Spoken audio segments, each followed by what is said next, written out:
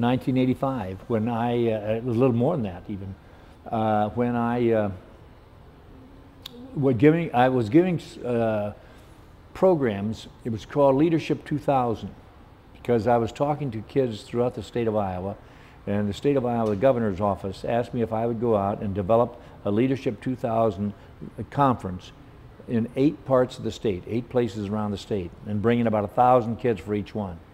So I would work with these kids, all 1,000 of them, in certain Council Bluffs, Storm Lake, Davenport, Marshalltown, you know, all over the state of Iowa. I would go, and they would bring these kids, high school kids, and I would be with them alone all day long.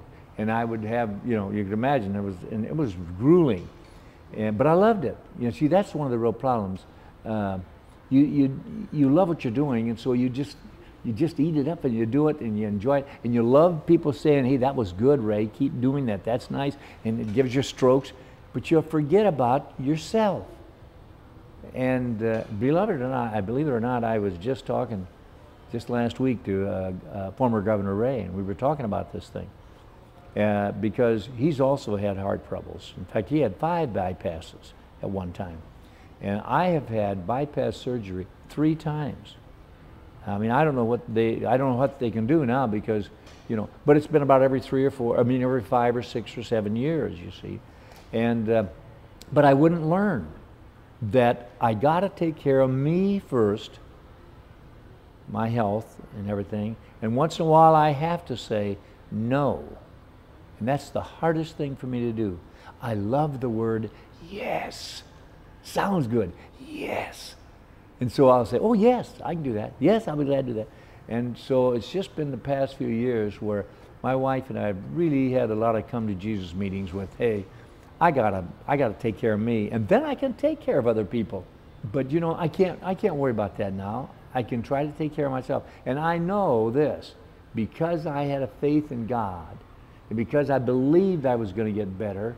I don't care what anyone says. I've read recently where that doesn't make a difference and all that, but to me it makes a difference. I was sitting one day with a group of people at the Methodist Hospital who all had bypass surgery within about a week, right there within a week. And we were talking, and some of them were talking about this whole thing of whether it really matters, whether your faith, and whether you're being this positive kind of person. See, I believe anything good, anything. You can't tell me I can't do something. I can do it. Now I realize now I can't run, and I can't. But I meant, you know, don't let anybody ever tell you can't do something in life until you've really looked good, taken a good look at it. But I was sitting with these people, and I said, let me ask you all a question. I said, how many of you in this room, raise your hand, how many of you in this room thought you were going to die?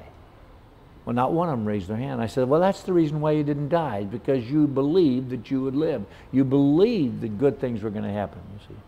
You become what you think about. And I don't know, I've watched this whole positive thing grow with people. And I've noticed this, that people love to be around people who are positive. And I can see people walk around and almost get up and rub shoulders with you or something, to see if little that's going to rub off on you.